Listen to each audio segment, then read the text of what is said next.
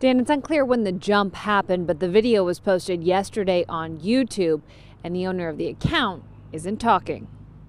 Drone video captures the short drop from the top of Bixby Bridge down to the beach below, as a group of unknown base jumpers spend the morning breaking the law and catching it all on camera. It's something many thrill seekers say they'd love to try. If you could pay for it, I'll do it right away. That'll be the best thing ever. Meanwhile, others shudder at the thought of such a fall. So when you're looking at this bridge, you think no? No. Enjoy the view. No.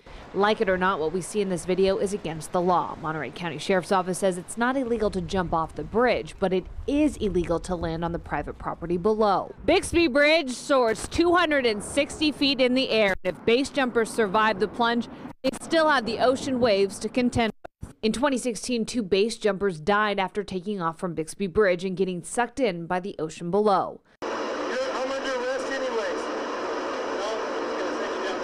Jumpers who have survived have ended up facing charges, like this man who did it right in front of a California Highway Patrol officer.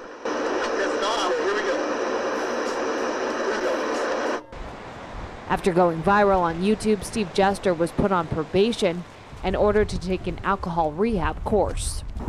Come on, how could you not do it? I feel like in the same way. I don't advise it, but at the same time, I feel like anybody, if they get a chance to do it, they're going to take it right away. This recent video was taken with a drone, which is not allowed in the Monterey Bay National Marine Sanctuary, specifically in that zone. Bixby Bridge is in the Big Sur coastline, and from there down to Cambria, you can't have any motorized vehicles above 1,000 feet below 1,000 feet because it is in the NOAA no-fly zone, and they don't want anyone disturbing the wildlife. Dan? All right, thank you very much, Caitlin. We talked to them. The sheriff's deputies were unaware of recent video. We were actually tipped off in an email from an unknown source.